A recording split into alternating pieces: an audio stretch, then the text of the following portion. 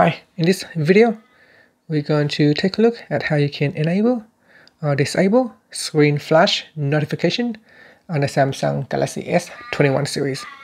First, tap on the home key to go back to your home screen, and then we're going to swipe down at the top and tap on the settings button.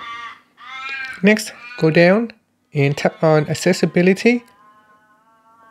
In here, tap on advanced settings. Then go down and tap on flash notification. Then tap on screen flash notification. So tap on the switch to turn it off or turn it on. Once it is switched on, you can tap on the preview button and you can see the screen will flash in that yellow highlight. And that's it. Finally, you can tap on the home key to go back to your home screen.